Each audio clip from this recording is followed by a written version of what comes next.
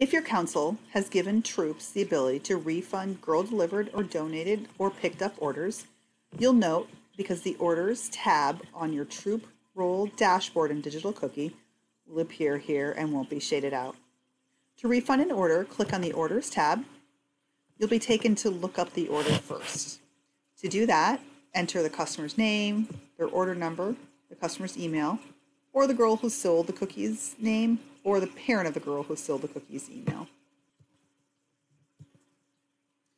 When you search for that information, you'll find it below and you'll click on the order number in green.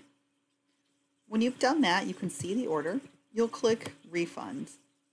You can choose to either do a full refund of the entire order or a partial refund if perhaps the customer picked up part of their order and you were out of a part of it for whatever reason it is that you need for a partial refund. For a partial refund, you'll indicate the quantity to be refunded here. For a full refund, it will take care of refunding the entire amount. Either way, you'll need to select a refund reason. You'll generally select in-person order issues unless the council has told you to indicate something else.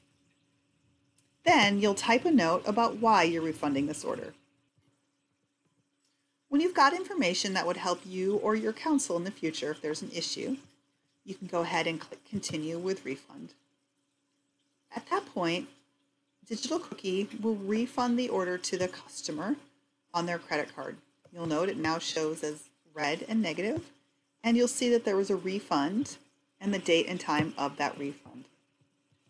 It may take several weeks for the customer to see that refund. It has been processed by Digital Cookie.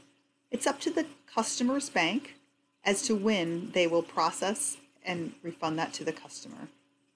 If you have questions about any of this, please contact your council's customer care.